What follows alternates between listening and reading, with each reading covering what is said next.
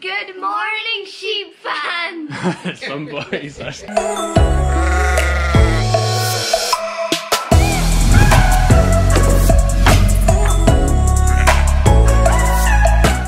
Good morning, sheep fans. We are back with the islands today. Islands slash Bothwicks, however you want to look at it. We are shearing their ewes this time. They've just been reunited with the lambs after being shorn. There will be a lot of noise. Maybe if I turn this way it's not so bad. The lambs and ewes are just being reunited after being shorn, and they're just getting shifted off to the field here.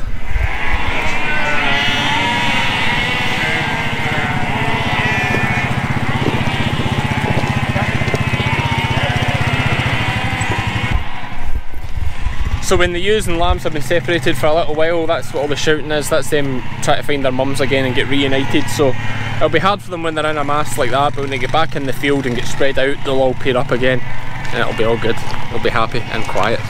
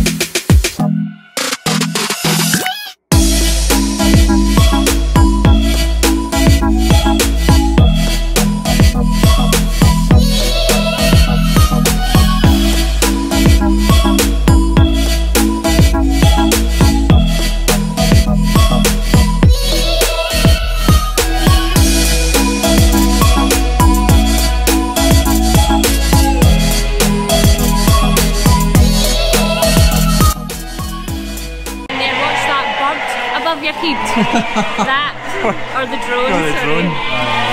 It's good for getting the ewes through the gate. Give them a wee well, it did, yes. Having fun.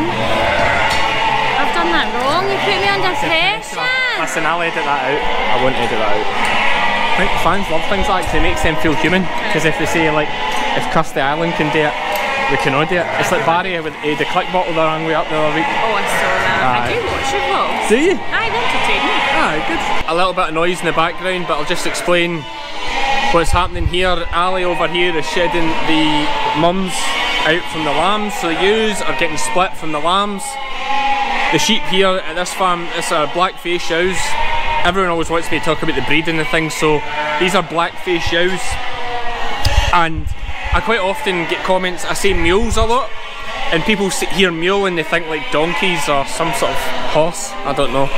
But I'll just show you just now what a mule is. So we say mules, these will be Scotch mules, would be the correct term. But basically the mothers are black face ewes, as I've explained before, I believe. And the mothers, I'm just trying to dodge the mothers here.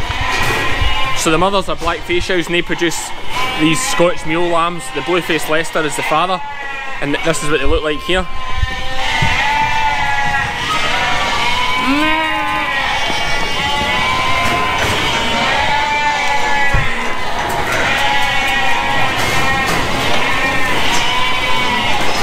The wee one with the horns is a blackie. So most of those lambs there are what would be Scotch mule lambs. So they come out, the black-faced ewe, the blue-faced Leicester ram is the father, and that's what produces this. And the reason we like those is because the black-faced ewe is quite a hardy breed, a hill breed. So she's quite a hardy breed, and the blue-faced Leicester is a much softer breed, but it's great maternal instincts. It's a very kind sheep, a very milky sheep. So if you cross that with the hardiness of the black face, it produces this sheep that's a little bit of both. So you get a sheep that produces a good high, it's prolific, so a good high scanning percentage, usually between 170 to 200% for mule ewes. So you get lots of lambs. You also get the size of the blue-faced Leicester, the milkiness, the kindness. So they produce nice big lambs. They have plenty of milk for those lambs, and they're good mothers. Not that black-faced ewes aren't good mothers, they're just slightly different. On the black-faced side, you're getting the hardiness. They can stand outside in the Scottish winters, so it creates a perfect ewe for the conditions here in Scotland and the UK. And what will happen is these mule lambs, Ali and Kirsty here, they sell their mule lambs at market. They don't keep any mule ewes. The lambs are sold off to people like myself who work with mule sheep, and they'll buy them in. They were the top run they sales done Dumfries last year. They've actually got right good quality mule lambs here, absolute crackers, as you can see in the video there. And if anything, the first pen of sheep we did, the lambs were even bigger, so they've got a great crop by the looks of things this year. They're thriving well. That's 300 finished here between myself and Barry. We're now moving on to see what the boss is doing. I'm going to leave the trailer here because we'll be back here to do the hill ewes in the next day or so, and also have another job just along the road, so whatever I want to get to first, it's handy enough the trailer being here, I can come and pick it up. So we'll push on, let's get to the next job. Cheers!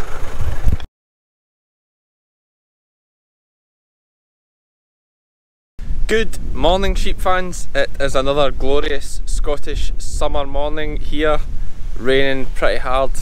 Just turned to a wee drizzle just now, it's not so bad. Today we're with the Boswells shearing blackie ewes. I'm with Archie again today. We're here in the first job of the morning. We're going to get a coffee I believe. Good angle this down here. Hair's still ridiculous as you can see. If the rain comes off, hopefully, I'm hoping to get some drone footage later, so hopefully the rain will go off. Oh yeah, and look at my new stickers on the pickup. Taking it too far too far. Anyway, let's go. Good morning, sheep fans. Some man, you get it as well. You do one. Do it together. Are you ready? Good morning, sheep fans. Some boys, that's good.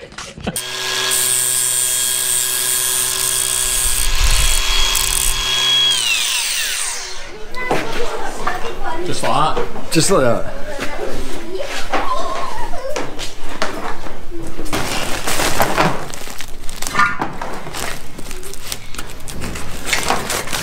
So I'm going to try the voiceover for this part. Never done a voiceover before, all new. So I'm shearing here with Archie. We're sheep for sheep. Feeling great. I'm thinking, hey, I'm getting into this. We're both wearing pink, both looking class. Blow for blow, I'm a few blows ahead there. All of a sudden, he's just creeping ahead, but it's like, it's alright, that happens, tit for tat. Then he gets on this sheep. Look at this undermine. Boom. And he's up the neck. And all of a sudden, I'm on a cotty one. And in about 2 seconds here, he's going to be a whole sheep ahead of me. And I thought I was going great. And this was about 3 weeks ago, and I still remember that moment. And it hurt. But you've got to just keep pushing on. That's shearing. Well done, Archie. Well done.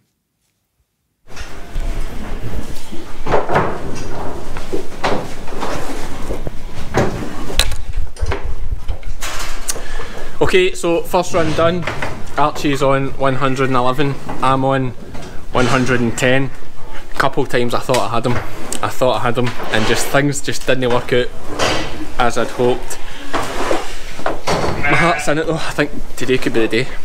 I really do. I think this is it. Although we're on the hill ewes now, and Archie is a bit of a pro on hill blackies, so I'll just need to dig in. See how we go on, try and hold on, and just, what is it Archie, just try and hold on to the last run, maybe put on a wee sprint at the end. If you can just keep with them all the way till maybe 10 minutes left, then you can maybe have a little sprint towards the end.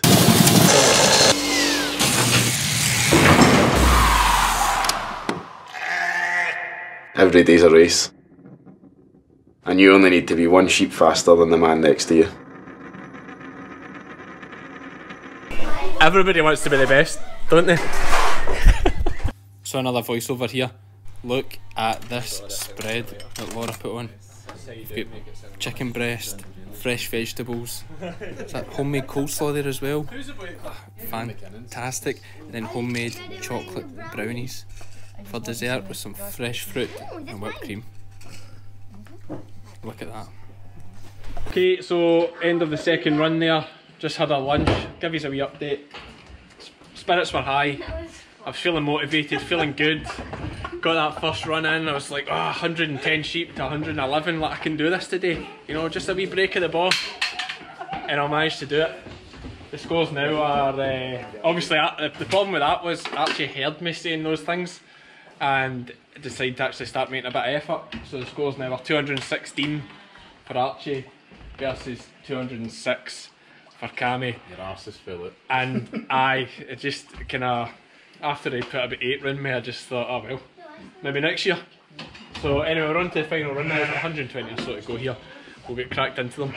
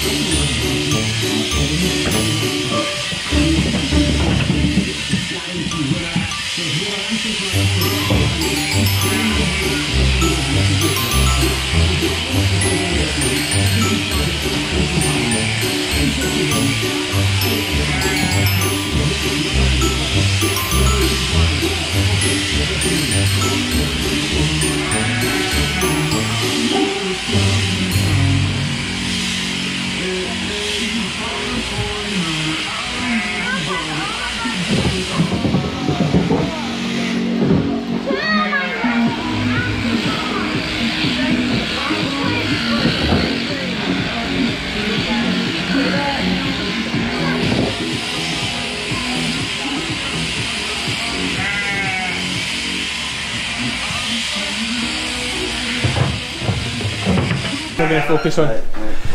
So someone asked me for a demonstration on undermine. Now I've asked Archie if he would do the demo instead. So we've saved a couple of sheep here at the end. He's just taking the belly off this one and then I'll show you the undermine that he's doing. And what I'll do is I'll just voice over the top of it, the important parts here. Where I'm facing that way.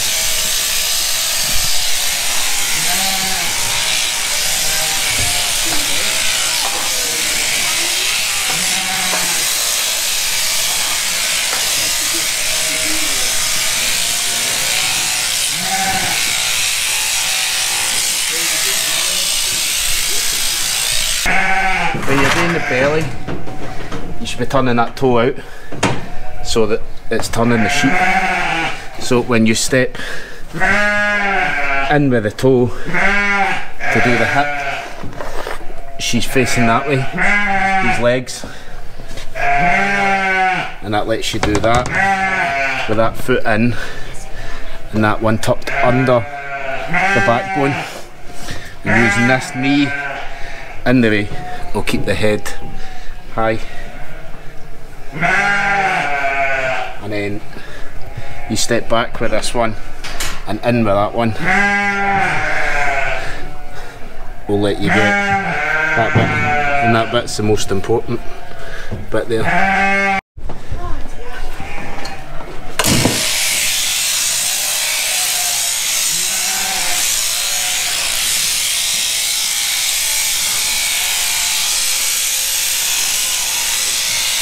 Both feet facing.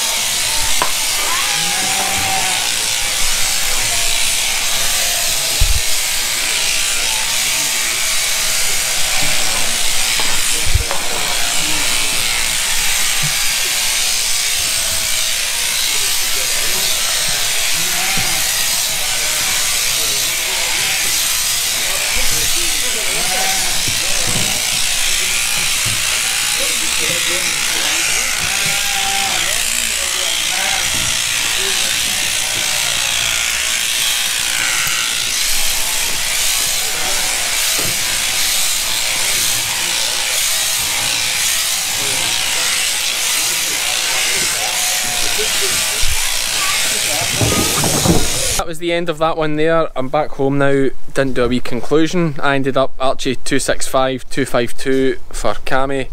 Keeps the total. It's an easy win. We did stop at the end and film those couple of sheep you saw there, so that was worth another couple. So he had me anyway, quite easily. He was sitting about 60 an hour at one point there, and I was sitting maybe 53, 54. So he easily opened up a gap. But we had a great day and a great feed as always with the Boswells. Kind of a lot of abuse here for getting a ham on again, but I'll get him yet. I'll get him yet. He's getting older and slower every year. I'm just getting fitter and faster. But as always, if you're watching the video, leave a little comment, give it a thumbs up, make sure you click the subscribe button. That's the end of this one.